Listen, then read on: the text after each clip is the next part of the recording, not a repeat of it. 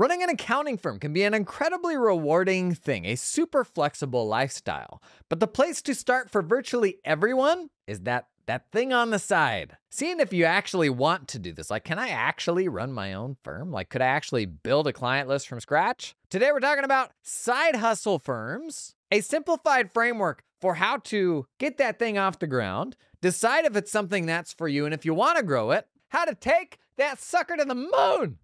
Maybe, if that's what you want to do. Let's dig into it. How to run a side hustle firm that's super profitable and might just lead to being the real thing, the main thing. Let's do it.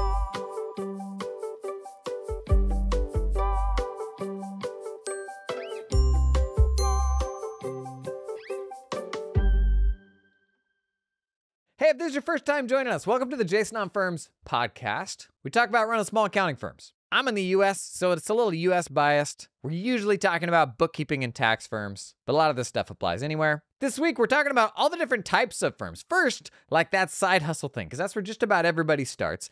And it's where you should start, because you really don't know if you want to run a firm until you've actually done it. Even if you are in an accounting firm today, oftentimes you are shielded from like client relationship management, from going out and finding the next good client. And you may find as you start wading into this, like, oh, I actually enjoyed bookkeeping, or I enjoyed doing tax prep, but I really don't enjoy all this other stuff. Or the opposite, which was the case for me. I was like mediocre at the doing of the work, but what I loved was building the machine, like the systems, attracting people to the firm, bringing in clients. That was super fulfilling for me. And the reality is you just don't know if you're going to enjoy that until you do it. So don't like cannonball into it. The best way to start here is with that side hustle. Tomorrow we're talking solo person firms. The days after that, bigger firms. We have a ton of like folks that previously ran side hustles and are actively running side hustles that listen to this podcast. Would love to see your thoughts in the comments throughout to make this as valuable as possible for people who are either at this stage or are exploring it. We're going to be digging into mainly three things, kind of a simplified framework for how you invest in making your firm better via its systems, via its tools, and via its offers. The things that it holds out and says, hey, I can do this thing for you, and you're now going to give me money to do that thing.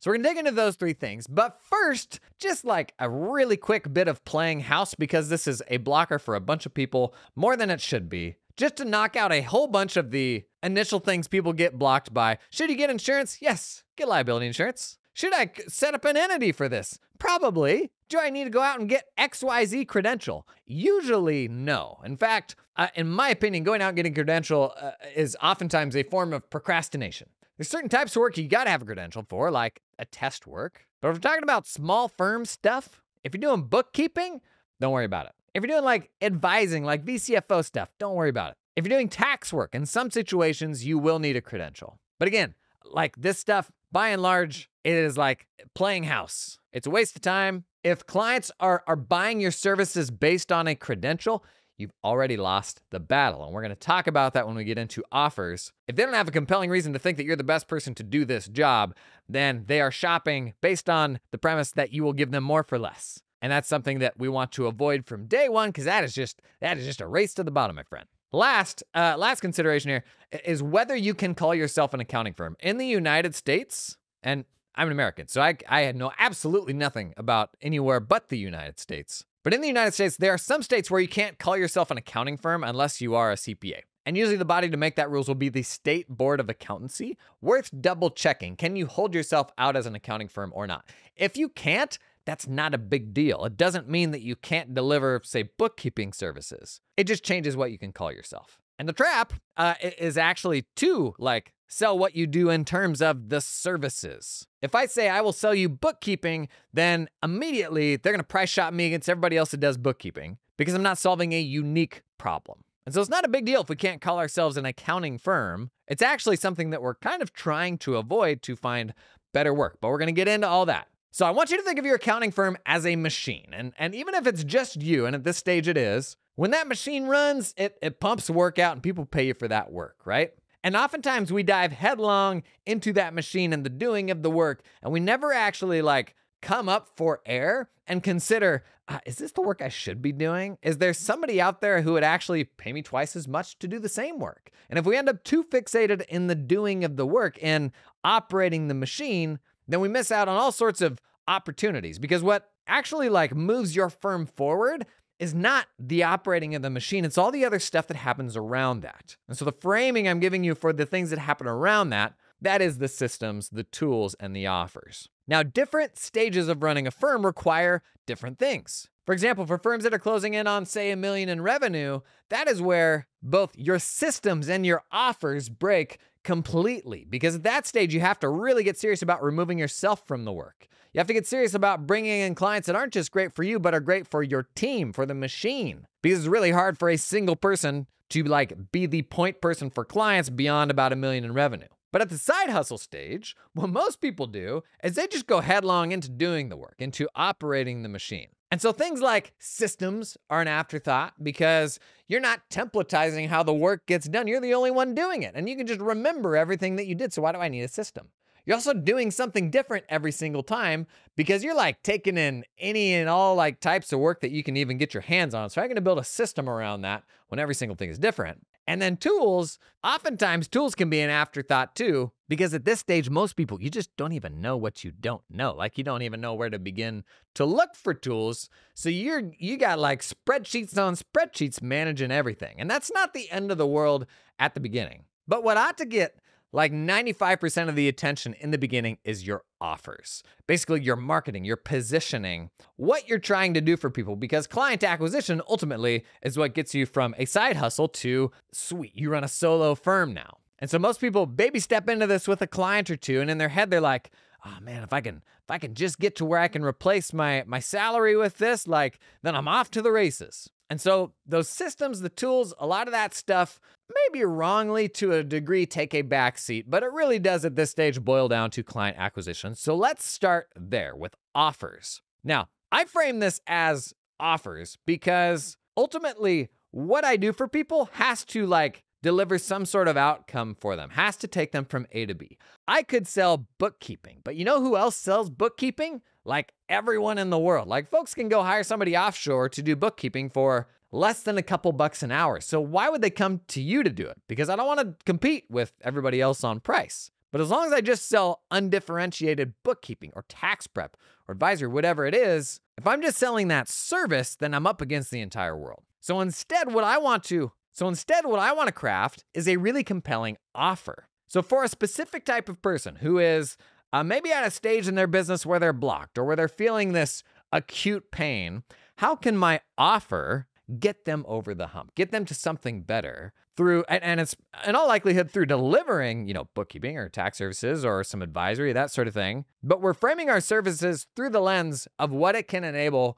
for their entire business. And if you are the partner that can get them there, then you're no longer competing on price. They're not benchmarking you against their mom doing the bookkeeping or some random person. This is the difference between selling an offer, putting something out that is so compelling that the right person will be like, oh, I have to have that. And it's something you can absolutely do. It's the difference between standing that up and being like, I will do your bookkeeping for $10 an hour, which is just kind of a losing battle. And honestly, where a lot of people end up stuck for a huge part of their career, like the folks you see on Upwork, on Fiverr, on that sort of thing, like ultimately they're trading time for money. And the beauty of being able to run your own business is to be able to escape that, is to be doing higher leverage work where that machine actually works while you sleep now, or you plug other people into it if that's something you want to do down the road. And because it is systematized, it just happens. Work goes in, work goes out, money comes in. Like that is the beauty of building a business.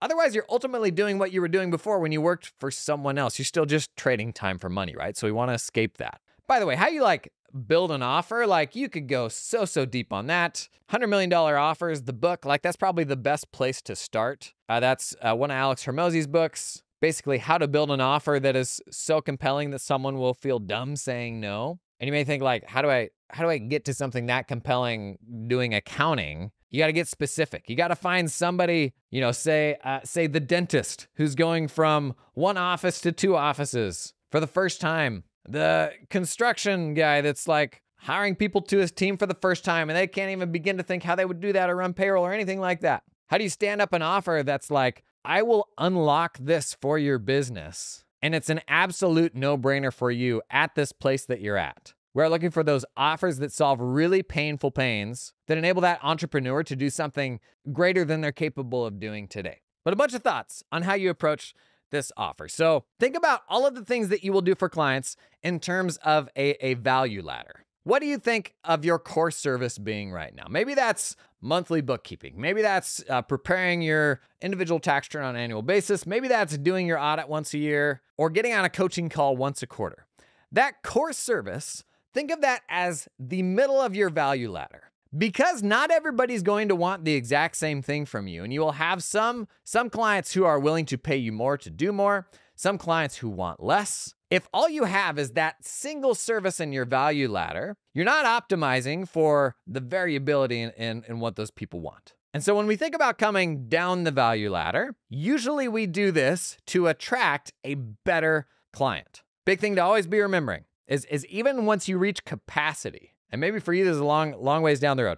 Even once you reach capacity, while you may not need more clients, everybody needs better clients. I don't care if you're a side hustler working out of the closet of your bedroom or if you're Big Four. Everybody needs better clients. And that's why, unfortunately, marketing, building offers, like all of these things that we don't maybe want to do as accountants because it's not something we identify as being like part of an accountant's responsibility. It's something that is always part of your small firm because most small firm problems, like both in the beginning and long term, they can practically all be solved by finding clients who will pay you more to do the same work. And those clients will pay you more when you're solving a more painful problem. And the way that we attract those people these days is coming down that value ladder, attracting folks with like free or low cost value. And so examples of that are like your social media posts, your blog posts, maybe your podcast, totally free, but really valuable for a specific type of person. That's an example of coming down your value ladder.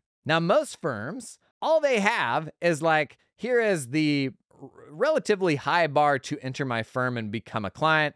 We have to provide like this level of service for you. Otherwise, we aren't interested. And as they go up market, oftentimes firms get like snootier and more selective, and they're like, oh, you can only be on our client list if you're paying us a minimum of, $10,000 a year or something like that. And the trap there is the bottom rung of your value ladder being too high. Because if nobody can like get a taste, if nobody can even understand what it's like to work with you, it's tremendously risky, the notion of committing to a firm you don't know anything about just on, someone else's recommendation or something like that. So even those firms that are up market, they need to build out the bottom of the value ladder as well. And that needs to start with free stuff. Otherwise, these days, like, how do people find you? But oftentimes, it's really valuable to have something between there and becoming a client as well. And so that could be, a $200 product or something like that. The goal is to pull that person in a little bit further to get them comfortable with you, because I'll let you in on a secret. Once they have gone through that process and they know a little bit about you, when they are ready to become an actual full-blown client, they will assign much more value to the work that you do because they've already built that relationship a bit. If they come into you with zero context, at that point, arguably, you're up against every other firm, like you have no market power. If they perceive you as an expert in solving the problem that they have right now, where else are they going to get that solution? They may be able to go out and find some others, but you've gone from being up against every single other bookkeeper, tax preparer, whatever it is, to now being pretty unique. And if the client got value from that product that they went through, that you put together, then they're going to be even more compelled, like even more convinced that you can solve their other problems going forward. So be thinking about what the bottom of your value ladder is. If the only thing you do for people is bookkeeping or advisory or something like that, you're missing out on what is a really, really big world that will only find you if there's some sort of hook out there so that they can learn more about you.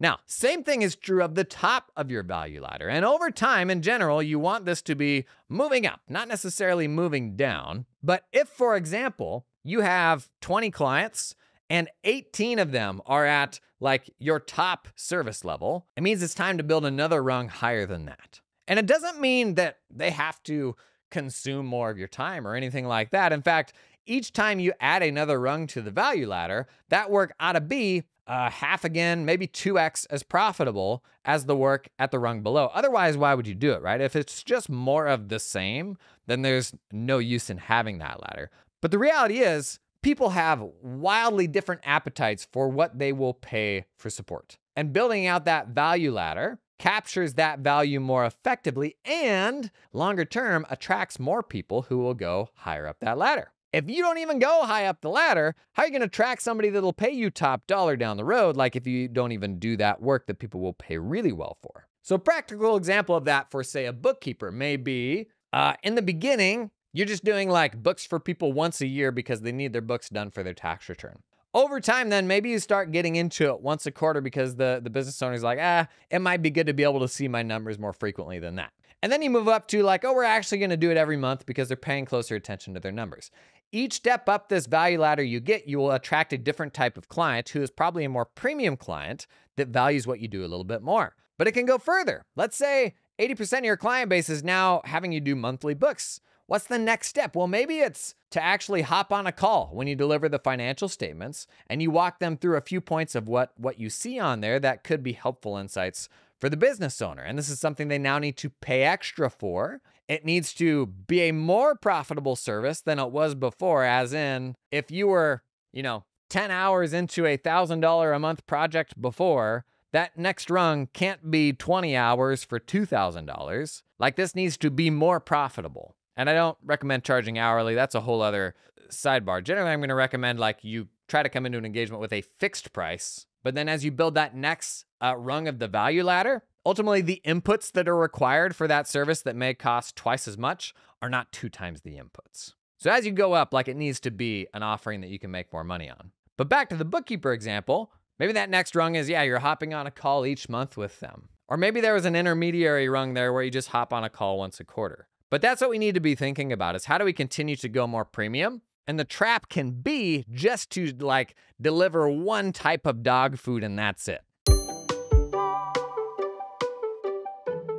This episode is sponsored in part by LiveFlow. Hey, cool new thing. LiveFlow just shipped in their platform dashboards. So LiveFlow, if you remember, awesome way to connect your QuickBooks and your Xero ledgers with Excel or Google Sheets. You now have just a button in your Google Sheets or Excel that can connect you to like any accounting ledger you have access to. But they're building on that to now offer dashboards, where via the same ledger connections, you can now pull like widgets into a dashboard for your client. Because it's LiveFlow, they've templatized a whole bunch of it so you can swipe KPIs, build out this super nice visual for your client, and all you gotta do to share it with them, just copy a little link, send it to them. Bada bing, bada boom, cool dashboard, bro. As I told you recently, LiveFlow just raised a big old Series A, so they're putting all sorts of cool new investment into the product. We're checking out. Link down in the show notes, bud, okay? This episode is sponsored in part by Carbon. Hey, quick call out. Do you run a big firm? You pushing past like, 50 people, or do you aspire to be a big firm?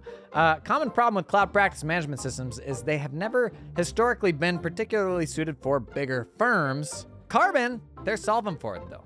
Commonly talk with Chad Davis on this podcast. He's got a big firm, they're running on Carbon. It's one of the best scaling platforms out there for a number of reasons. They've got one of the better sort of reporting systems in the game. They've got their own sort of practice intelligence tool set for like planning capacity, stuff like that. But my favorite thing is they've got email built in, triage. So email can lead to like task assignments and all that. It's all happening in one place rather than going and spending half of your day in email in a completely different system. That's all happening inside of Carbon. It's my single favorite thing about them, and they always get annoyed because I bring it up and they're like, no, but we do other stuff. And I'm like, no, but I like this. No shortage of PM options out there. But if you are a high growth firm, you wanna do big firm things, Carbon might be for you. Check out the link down in the show notes. This episode is sponsored in part by TeamUp, who helps you find talented accountants in the Philippines. Conversation online, I actually realize a lot of folks, when they think about offshoring, what they're actually thinking about is delegating work to a group that then does the work and gives you the work back. Because most of the offshoring failures I've heard, they said, the work quality wasn't good enough or something like that. And that is why the only way I ever touched offshoring was just hiring my own people, just like I do onshore. I honestly don't want to chuck my work into a black box and just like hope that the quality comes back how I want it to. I just want to develop people and I want them to work with me. That's what TeamUp helps you do. They got recruiters on the ground in the Philippines that will find you really talented people and you develop them just like anybody else that you do in your team. And I think that's actually a big misnomer with how you offshore these days. And it's probably because a lot of the cold outreach, even though it's coming from people saying, I will do your bookkeeping, These are personas that offshore groups use to pull more work into that offshoring service. And you go down that path, you get into the sales process, and you get like their very best person who will dazzle you, and you're like, oh, this is great. And then you send them 10 times as many projects, and it goes to the back of the office, and you're like, this sucks, what have I done? The solution? Just hire people. Test them before you hire them. Train them. It's not any different than hiring people onshore. It's what I did. You wanna get started? Talk with the folks at Team Up, link down in the show notes.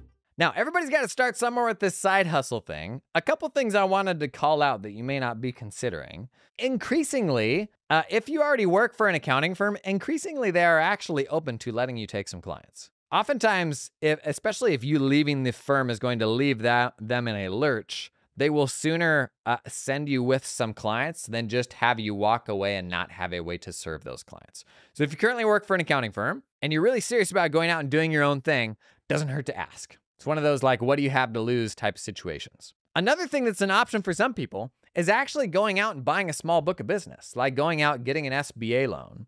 And the reason why both of these might be a good option for you, even like buying firms from your past employer, is that the clients that pay the bills in the beginning and give you that cash runway, in 0% of situations will they be your forever clients. They just won't be. Even if you build that from scratch and from day one, you're like, yeah, I figured out my niche. I know what I'm specializing in. We got this, no problem. You absolutely don't. Like there's no way you're going to get it right on the first guess. The things you're going to be capable of doing will continue to grow and people will charge you more or pay you more for doing the same work. So under no situation is like the client list that you are building in the beginning going to be your forever client list. And so if there's an opportunity to buy a small book of business and you're like, yeah, I don't know, I'm going to have fun like doing this work forever. That's not the point. Like you could churn all those clients in 3 years. The most important function that that book of business can do for you is to pay the bills in the short term, is to give you the runway to totally focus on doing your own thing. So don't get too caught up in the beginning with that client profile being just perfect. In the beginning, man, we're trying to pay the bills to give you the bandwidth to focus on like building offers that will bring in a better client for the long term. Ultimately, whether you are a small firm or whether you are a big firm, your firm will always be in this constant process of being reinvented one client at a time. And as soon as you don't do that, as soon as you stop doing that, a firm stagnates, it doesn't grow, and you stop taking in more profitable work. And it doesn't have to be this big, spooky, dramatic thing where you're like, oh, I'm never serving this type of person again, and now I only work with phlebotomists. It doesn't have to be like that. It is, what is the next one client that will pay us, 1.5x what our current clients pay us for the same work? And you've now got this more profitable client. You can ask them for referrals. You have a new A client. And when you bring that client in, it lets you cut a couple legacy projects. So you've got the bandwidth to actually do that work, serve them well, and your firm's making more money in less time, right? That's the goal, that constant reinvention, one client at a time. Okay, practical ways to build quickly, to attract folks to your firm. Number one, you got to have a lead magnet. A lead magnet that is a solution to a very specific pain for a specific type of entrepreneur. So if I work with people that build boats, boat makers, is that still a thing? I don't even know. What are the problems that they deal with? Is it regulations? Is it inconsistent cash cycles because maybe they get paid per boat and they only make a couple a year? I don't know very much about boats. Maybe it's the cost of the facility you have to make a boat. Is that a thing? I'm thinking like cruise ships or Death Stars. Like the facility you have to coordinate big things like that. Maybe that's a pain. I have no idea. But your goal is to make a lead magnet that will be specific and valuable enough to where if somebody sees it when they're scrolling through their social media algorithm, they're like, skirt, I gotta grab this. They click on it, they jump out, they have to give you their email address to download it. Bada bing, bada boom, now we've got one more person on our list. Now, not all lead magnets are made equal. Some are really good, some are not. This thing that I'm recording right now may one day be a lead magnet for people that are thinking about running their own side hustle accounting firm or who are doing it right now. You might have gotten here from a lead magnet. Know that you're not going to nail it on your first try, but be looking out for these really painful hooks that you can build lead magnets for that will just make people stop. And the trap here is going generic. Like the most common thing I see people get wrong is building lead magnets for things like how to read a balance sheet, how to read your tax return, stuff like that. And while that stuff's valuable and your clients probably really need that, when you go that general, you are up against every other person who can do that thing out there. And the more general you go, the higher that bar will be, the harder it will be to get it to convert on an algorithm where you're up against everybody else. Like the test that I use is, imagine you're walking through a bookstore and you got all these book covers looking at you. And there is a book cover that is so specific to you that it makes you stop in your tracks and you're like, oh, I have to grab this right now. Like, it looks like this book was written for me. And so for you as an accounting firm owner, like, what would that look like? Maybe you're trying to work with vet clinics, and there's a book on the shelf that's like how to build a killer side hustle accounting firm for vet clinics. And you're like, oh my gosh, somebody wrote this book. Like, are they watching me right now? I have to grab this. Like, that's the level of specificity that we need. And the good news is, when you get that specific, it doesn't have to be amazing. Like, and if you haven't done content before and all that, like, it's not gonna be amazing. So the bar isn't gonna be as high. And this whole question of specificity, oftentimes when people come into side hustle firms, they think I have to go super general because I need to take in anything and everything.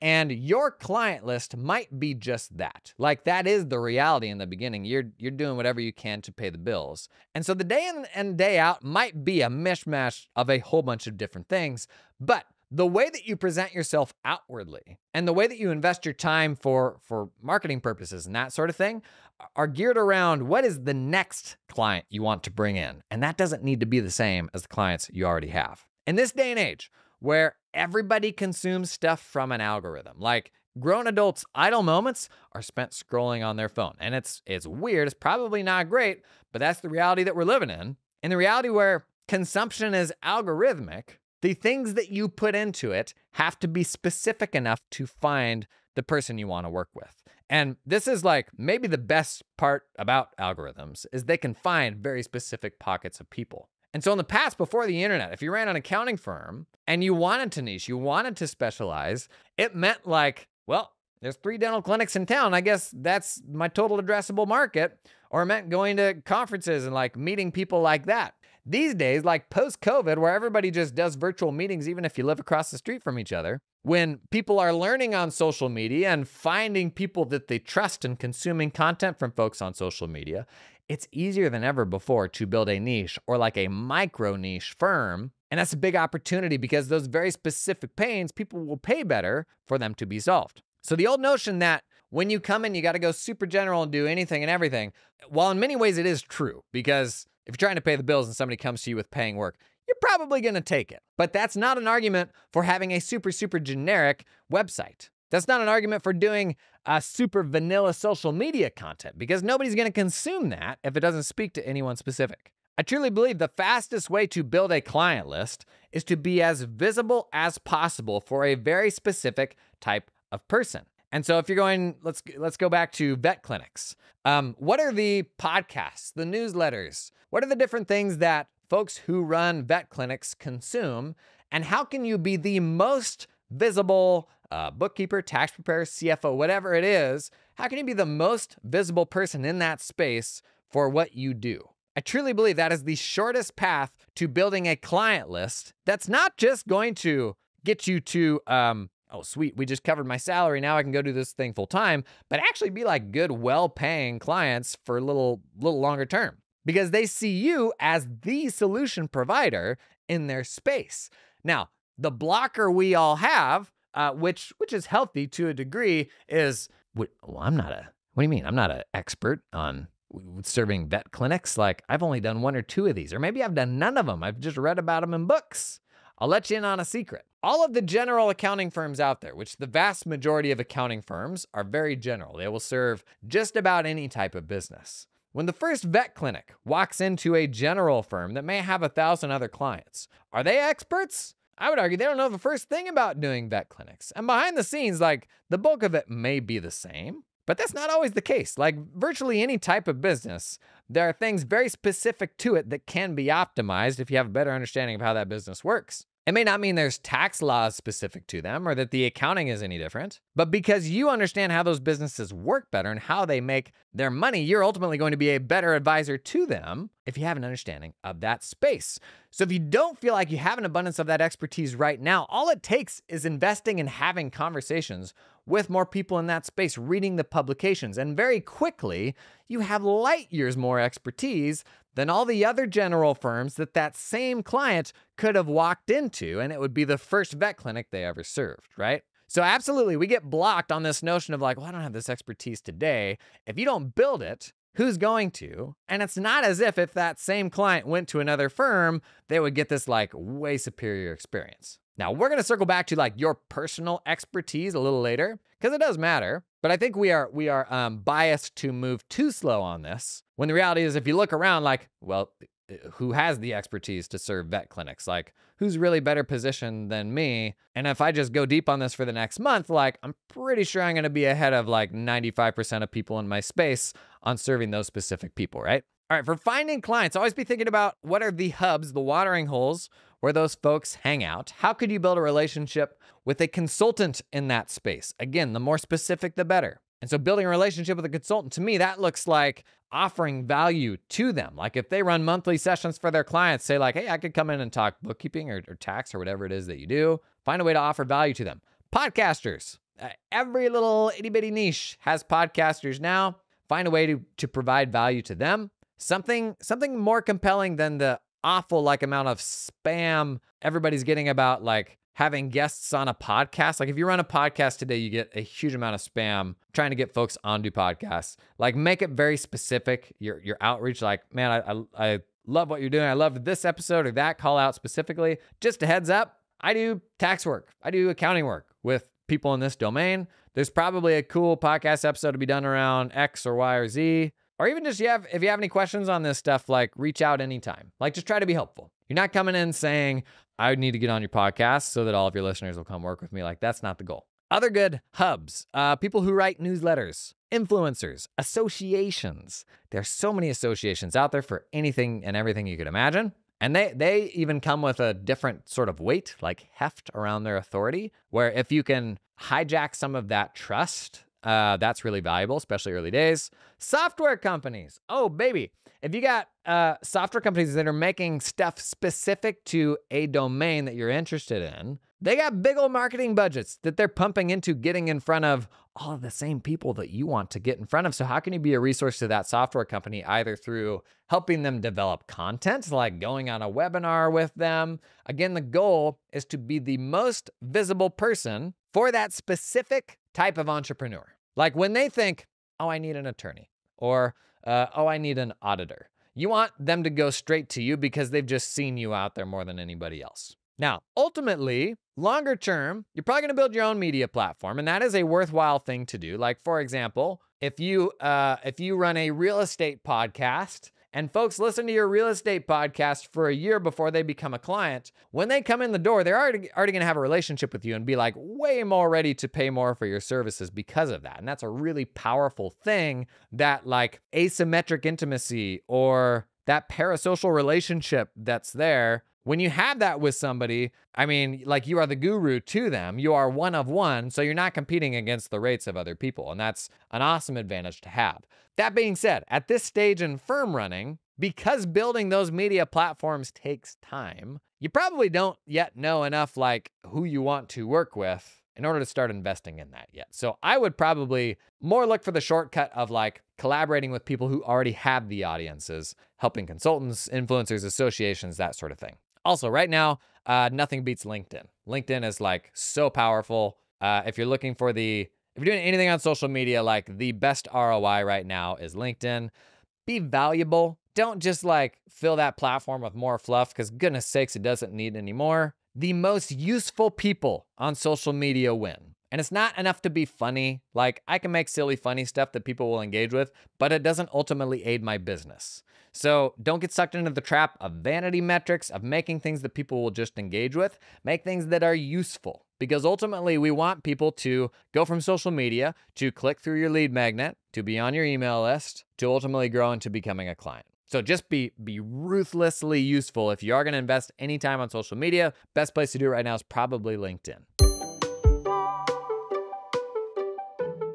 This episode is sponsored in part by Ignition. Come. Here's the thing about client billing. You can't bill for the time you spend billing. You can't. It is pure waste. And we're bad at billing because it's icky. You let things slide, you don't get paid. You waste time chasing people for money. That's not what I did. I didn't want to waste time chasing them, and so I just eat it. Don't do that. This is where Ignition comes in, the leading revenue generation platform for accountants and professional services. When I was running my firm, Ignition wiped out our AR, it's true, and significantly reduced the time spent billing clients, saving our partners over 1,000 hours in the first year because they didn't have to bill all that stuff manually, man. With Ignition, we won more business with impressive online proposals. No more hustling PDFs and Word docs. We automatically pulled payment up front or at the end of a job when it was done. No more dialing for dollars. We transitioned our firm to more recurring revenue and better managed scope creep. No more leaving money on the table. Ignition is making thousands of firms more money and genuinely made us more profitable. Check out why over 7,000 of the smartest businesses run on Ignition at ignitionapp.com. I'll put a link in the show notes. This episode is sponsored in part by FinDaily, actually an app that I founded a few years ago and then sold. FinDaily, in short, it's almost like an email marketing platform, but for all of your financial data. So you build these email templates and then you plug in like banking balances, QuickBooks or Xero data, like outstanding bills, outstanding invoices. You connect this email template to all these different variables, and then you set that email to go out to your client on a recurring basis on a schedule. And then right before it sends, makes an API call to all those sources, pulls the most updated information into the email and sends it out. Now, I was doing a cash reporting process for my clients. They were paying top dollar for it, but it was a pain in the neck to go out and like wrangle all the stuff I needed for those emails. So I actually founded this to automate that process. How's that sound? A fully automated cash reporting service that your clients will pay top dollar for you?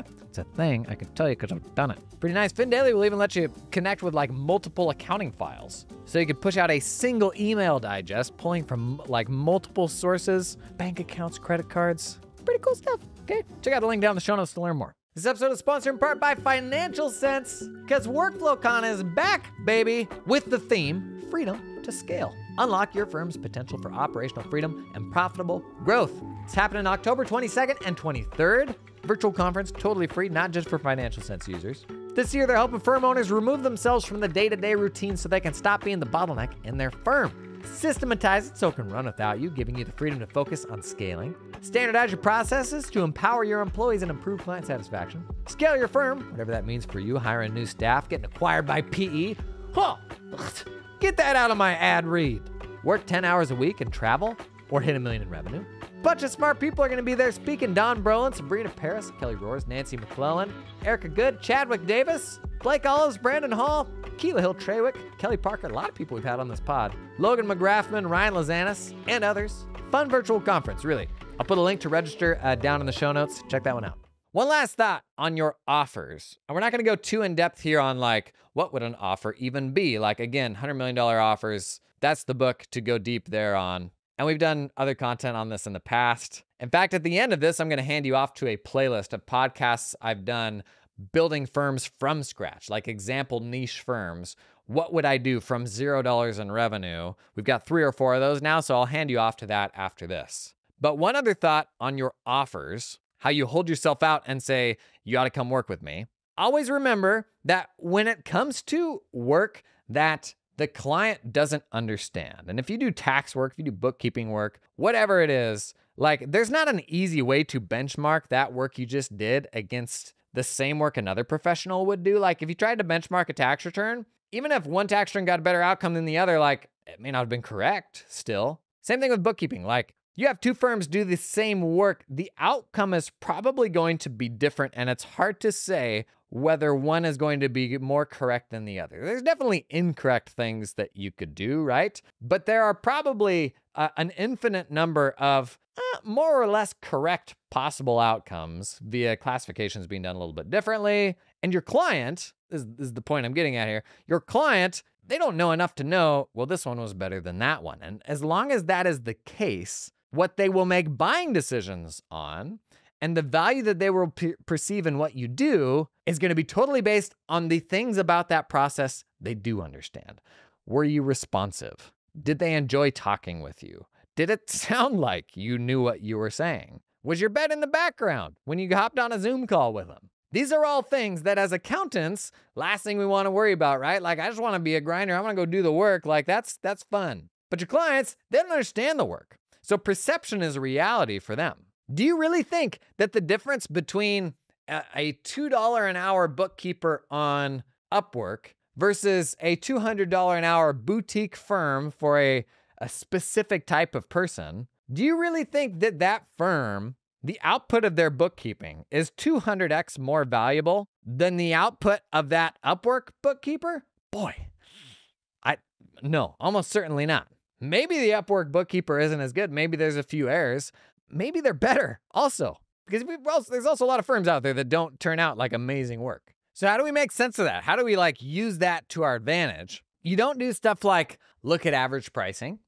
If people are buying your services relative to whatever the average is, then what you're selling is completely undifferentiated. As opposed to if they perceive you as the guru in a space, or if you're the only bookkeeper they know that works with, design agencies or something like that. And if you are that specific and the client knows it, don't let them strong arm you into average rates, because you're not average. You know their problems better than the average bookkeeper. But also know that until you're delivering something that entrepreneur can't get somewhere else, then you fundamentally, by definition, are competing on the basis of doing more for less.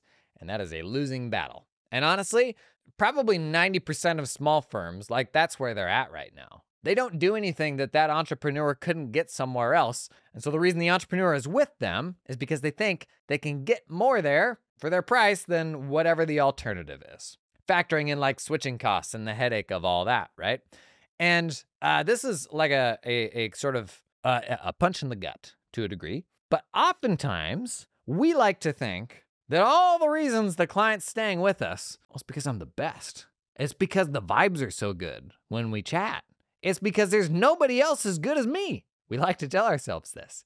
And maybe sometimes to a degree that is true, but I would hazard a guess that it's not true as much as we like to think it is. When you give that person a deal who's been a client for a long time, I would like to think that they're still with you because you're such a swell person for giving them that deal. But I can tell you what the reality probably is they can't get that deal anywhere else. And that's why they're not leaving.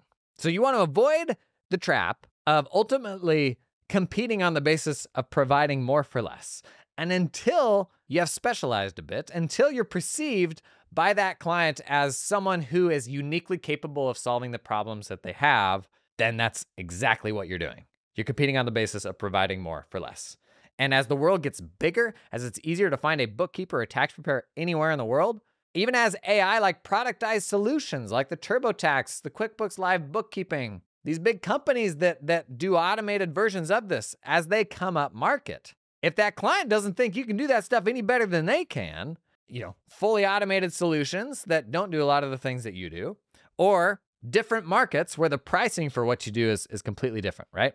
Okay, that's all I'm going to dig into on offers for this one, because we do have a whole playlist of examples of how to build your firm from the ground up. So that's offers. We've also got systems and we've got tools. Let me touch on systems quickly. This isn't a huge one for side hustle firms. Once you become a solo operator, it becomes a much bigger deal. But let's hit systems real quick, and then we will end on tools. Okay, so this whole framing of your systems, your tools, and your offers, they all are kind of at the meta level above the machine itself that is your accounting firm. Client gives you info, you do the work product goes out, client gives you money. And there's a million different ways to build this machine. And in the side hustle stage, obviously it's a very simplistic machine.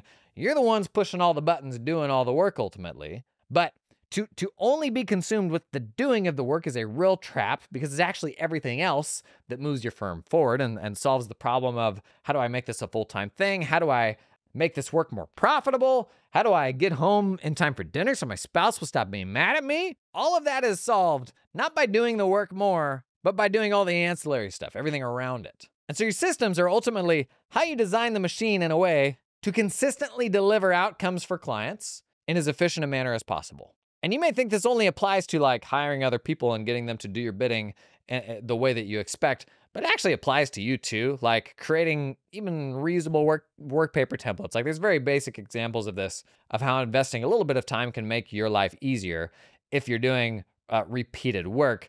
The problem is with a side hustler is at this stage, you're probably doing all sorts of different types of things. And it's why it's not as worthwhile as it would otherwise be to build systems, because every client looks a little bit different still. Once you have like a banger offer and you're pulling in a bunch of clients via that offer, then you have like a very streamlined, here are the things that I can offer you. And you build systems like heck around that. And you can do a high volume, automate as much of it as possible, but we're not there yet. And so when it comes to systems, what to think about is actually how you are readying yourself and what your role will ultimately be in that system long term. Early stage, a lot of us are blocked by education, by what we know today and what we may think that we need to know in order to run a successful firm. And this one's going to be very contextual. Like if you're coming from a firm where you've already done all this and you can do it in your sleep, that will not be the blocker to your success. If you're first exploring running, say, a bookkeeping firm for the first time, you don't know the first thing about accounting or bookkeeping, then yes, like there's a degree of foundational knowledge that you have to have there.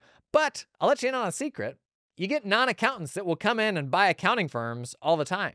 And is that an irresponsible thing to do? Some accountants I think would tell you yes. I would say there's bad versions of that and there's good versions of that.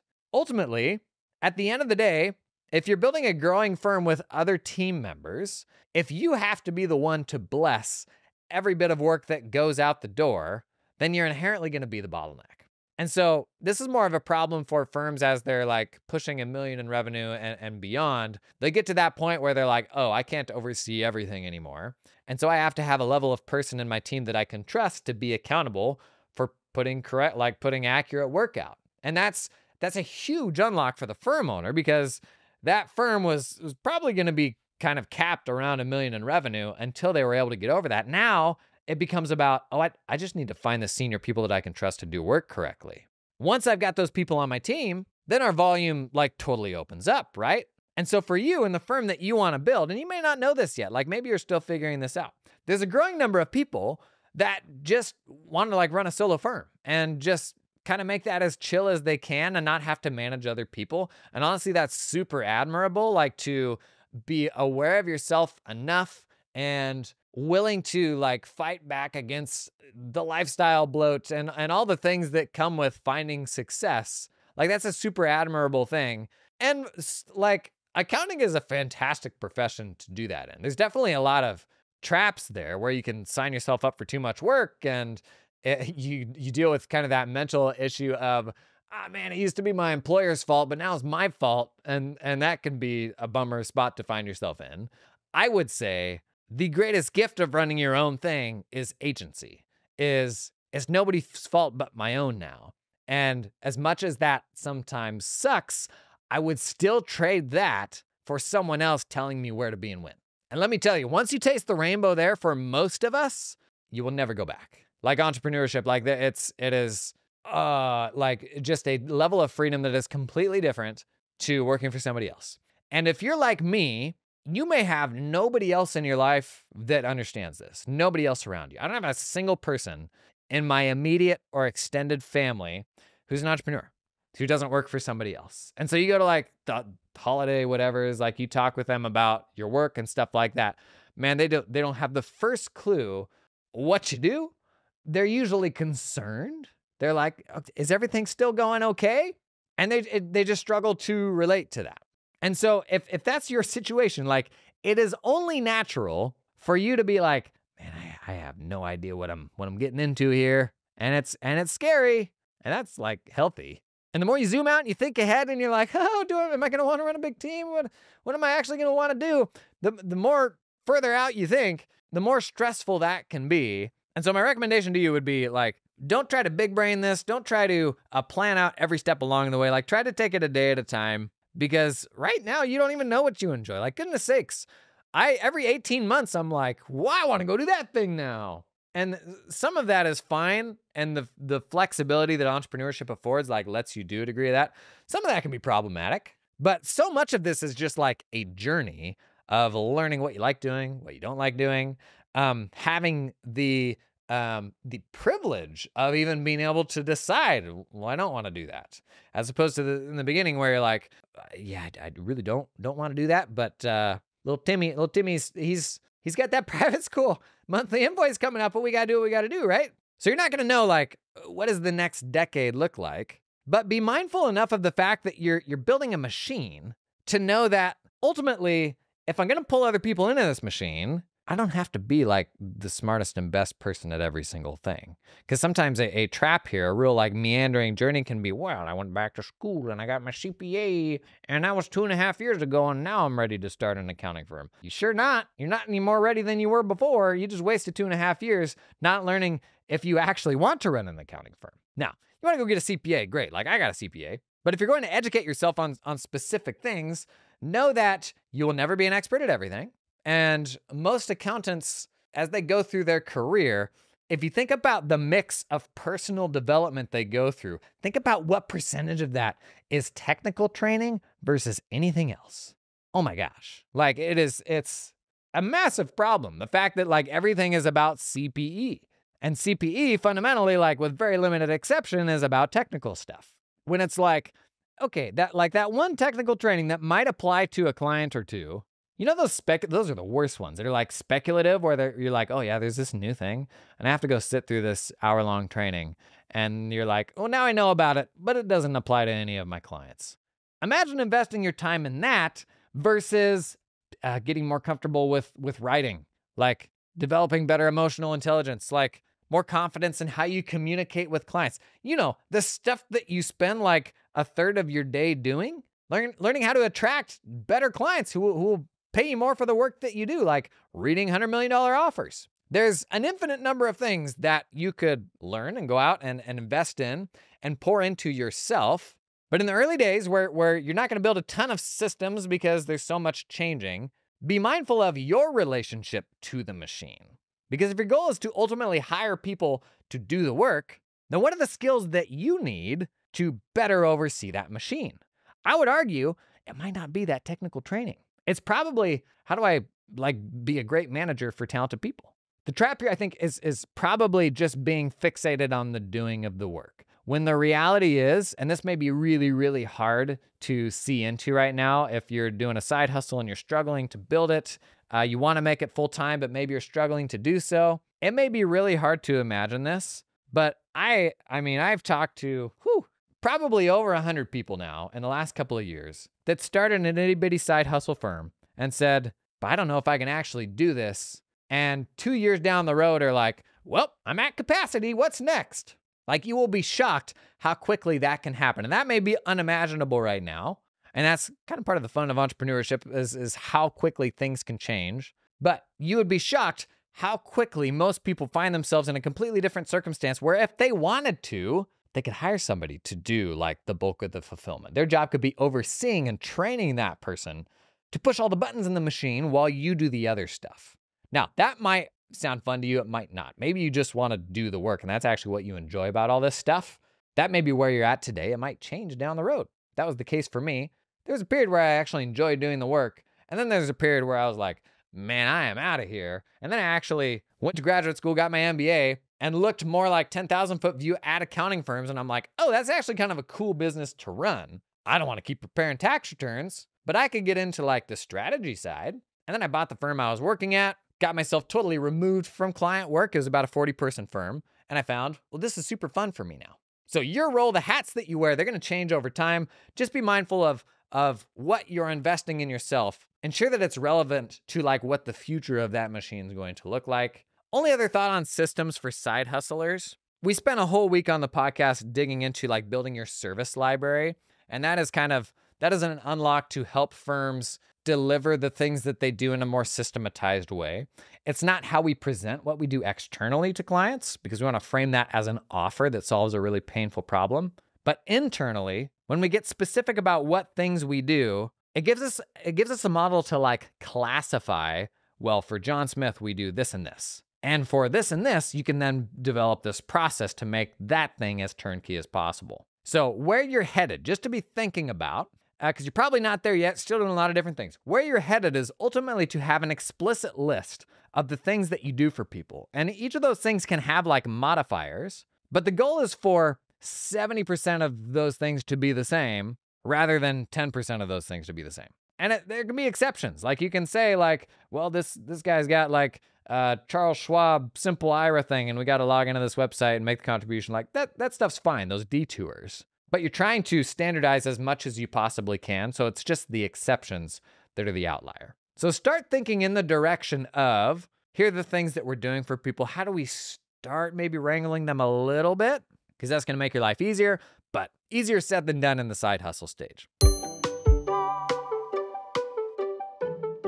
This episode is sponsored in part by Client Hub. It is tech change season. When you gotta make those hard decisions. And a practice management system decision, oh, that's just about the most stressful tech call you can make. But let me simplify it for you. Comes down to the 4 C's: capabilities, client experience, clarity, and community. When it comes to capabilities, there's a lot of PMs with all sorts of capabilities. They do all the things. But Client Hub, it sets itself apart with 2 things specifically. It's built to support CAS/bookkeeping work with QuickBooks and Xero integrations. And they're investing in AI with magic email replies, magic workflow, and magic answers. It's a lot of sorcery. Tell you what I appreciate about Client Hub, they're like, we're for bookkeeping firms. A lot of PMs are like, we're for everyone. We can do everything great. And you're like, really though? Tax, audit firms, go away. Skip this ad. But if you're doing books, if you're doing advising stuff, Client Hub might be for you. Check out that linky link right down in the show notes. This episode is sponsored in part by SafeSend1, who helps you automate the entire tax workflow from taking information, actually before that, from engaging the client, doing intake, clear through, delivery. Engagement letters, file transfers, organizers, e-sigs, tax return assembly and delivery. Now with a new and innovative AI-driven gather capability. We actually did a demo video on this that's coming out soon. It is really good. SafeSend supports CCH Access, Pro System FX, UltraTax, Go System Tax, Lacert. Don't take my word for it. How's this sound? The average user takes them 3 to 4 minutes to deliver a return, and 94% of e-signatures and file forms come back within 15 days. You know those 8879 sitting in the file cabinet? You know those stinkers? SafeSend's can make that a whole lot easier for you. Explore how SafeSend's AI-powered tools can make your whole firm more productive. Check out the link down in the show notes to learn more. Okay, last thing we're gonna dig into, tools. I've got some other resources on this that I update very regularly. The way things are looking right now, I'll just touch on this quickly for tax firms or for bookkeeping firms. If you're a tax firm, gotta have some tax software. For a side hustler, almost always the right answer for you is going to be either Drake Tax or Intuit ProConnect.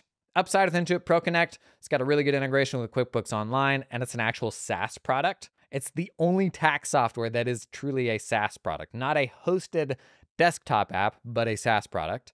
The rub is Intuit kind of sucks. Not everybody wants to give Intuit money right now, and justifiably so. They're like running ads where they'll price match your tax pro with like a TurboTax professional. They do bookkeeping services with QuickBooks Live Bookkeeping. So you could be doing bookkeeping for a client in QuickBooks, and then when the client logs into QuickBooks, they see ads for QuickBooks' own service. Kind of weird, so not a lot of people are excited about giving more money to Intuit. But if you're a side hustler here, your 2 options are probably gonna be Intuit ProConnect or Drake Tax. Now, there are tons of other options, but for somebody coming in, that's usually what I recommend. If you have a wealth of experience with something else, like say you're coming from a bigger firm and you were using CCH Access, if you wanna pony up for that like maybe that makes sense for you, just because that muscle memory is it's a big deal, especially with tax, but that could influence the right answer for you. Most small firms, when they need more complexity, the answer, like what I recommend for most, is Thomson Reuters UltraTax, but that is not a cheap platform and usually not what you start at. That is your tax software, but around that, in a tax firm, and then we'll move on to bookkeeping, is a growing suite of actual like tax workflow software, some cool new AI stuff. And so the way I think about building your tax tech stack is your tech needs to do 6 things. It needs to engage clients. It needs to handle intake. That is how you get documents and information from clients. It needs to help you prepare the return. That is work papers and how everything gets organized. It needs to handle input. That's just your tax software, where you're putting it into. Delivery. because delivery can actually be a lot of work if you don't have software to help you. And then how you advise, because advisory work is the most profitable work you can do in a tax firm. Rather than selling a tax return, you're selling tax savings, which is a big opportunity. Again, I got other content on how to build your tax tech stack. That's kind of a primer to get you started. Okay, bookkeeping firms.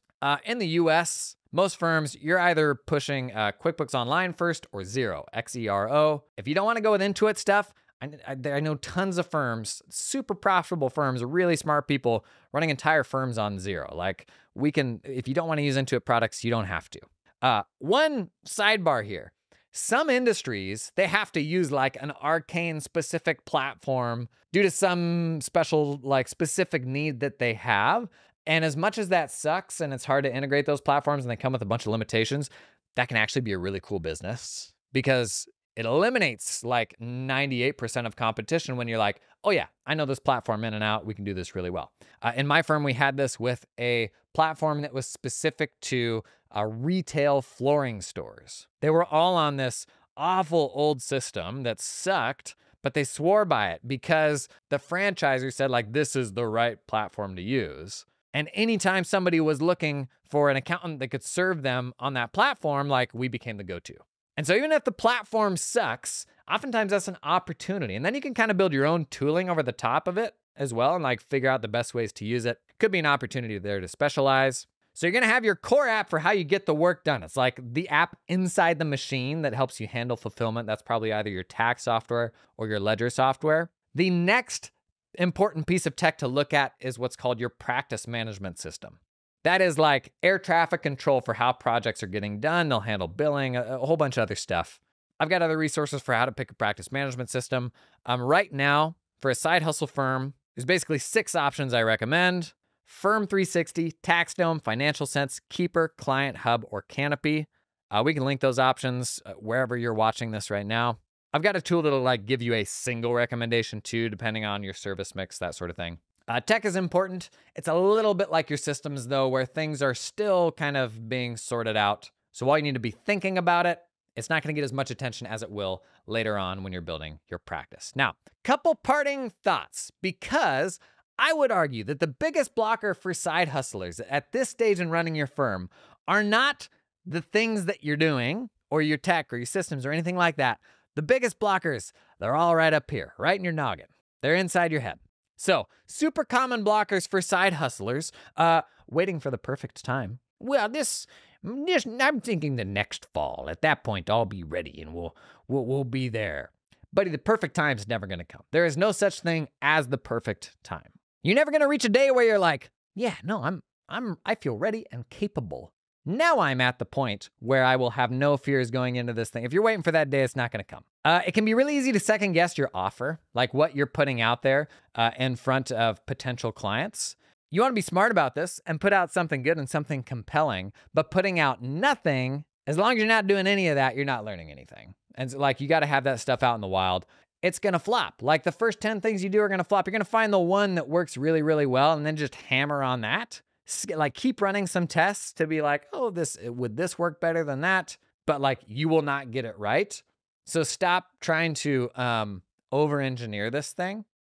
We do this especially with lead magnets. Like we're scared of like, is this actually valuable? So you turn it into this massive production, but then nobody will actually consume it because it's so big that they're like, I'm not gonna do a 7-day workshop. I'm not gonna watch a 3-hour thing.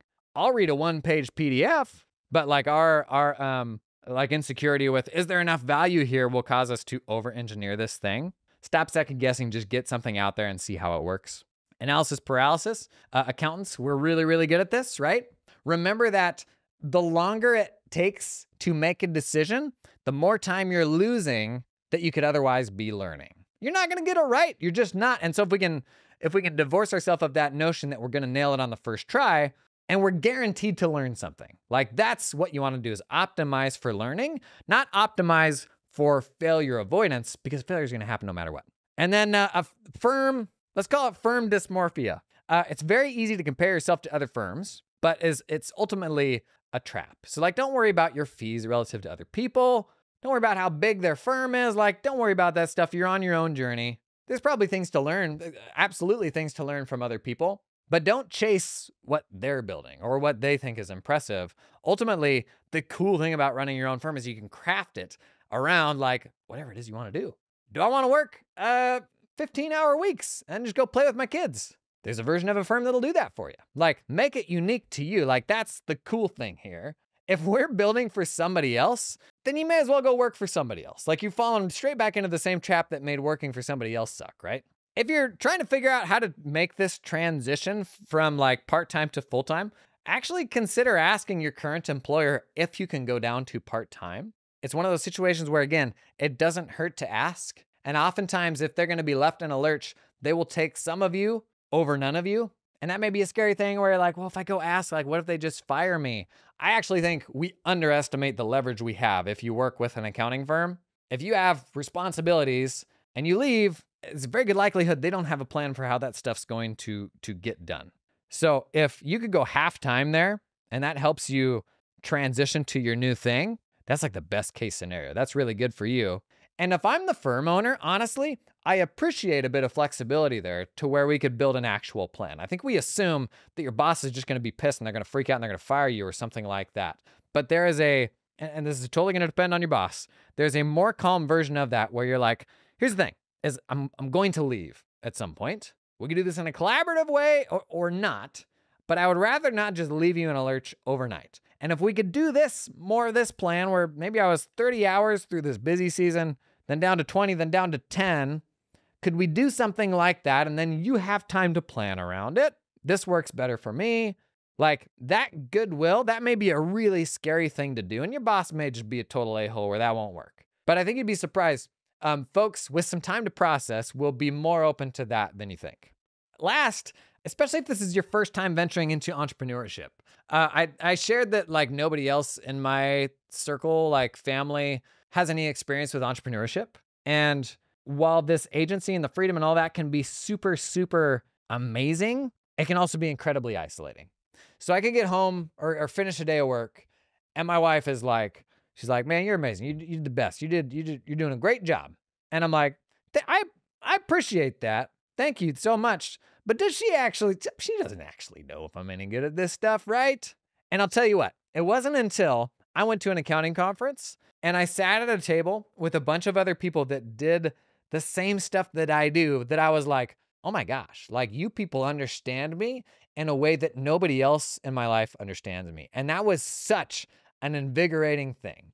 I came up in an age, as you probably did, in accounting firms where like, you don't talk with other accounting firms, like they're the competition. Meanwhile, like there's so much more work to go around than any of us could ever possibly serve. But you have all these accounting firms like busting their butts, doing the exact same things in completely siloed ways. We're all doing the same stuff, yet nobody is like, hey, what did you do for that? How did you solve this problem or that problem? That's actually a really cool aspect of small firm running now. Is you have a growing number of small firms that are perfectly happy to share advice and wisdom with each other. And it is the very best thing that you can do for your firm is find other people running side hustle firms, maybe people running solo firms that are just a few steps ahead of you.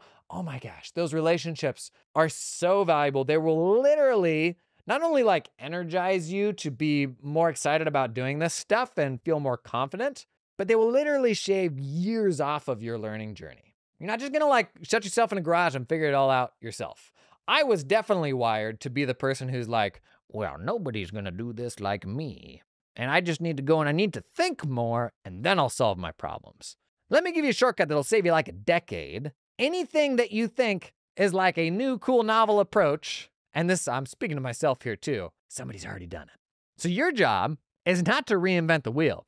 It's to find the person who's already done it, who's 3 years further down the road, who will tell you the right and the wrong way to do it. Somebody out there already has the answer. And if we can invest the time in finding the person with the answer, rather than burning like 2 or 3 years doing the wrong thing, that's what you want to do. You want to find that person. And so that's gotten easier now with social media, like turning up and talking about what you're working on. That's just going to attract folks that are at a similar spot in the journey. You'll make some friends there. There's communities out there. In fact, we had a side hustle community spring up like in the comments of one of my podcasts. We'll link that. Go join a bunch of other side hustlers who are figuring this stuff out on the fly. I run a community. We've got a bunch of side hustlers in there. finding other people that do this stuff, especially if you're like struggling with confidence and knowing whether you can do this and just having a million questions, right? Where you're like, I'm embarrassed to ask this. Who do I even ask this of? Man, communities are so powerful there because when you're surrounded by other people that are going through the exact same thing that you are, it is so energizing. Like entirely different level of confidence, and you will all grow faster by like sharing that journey together.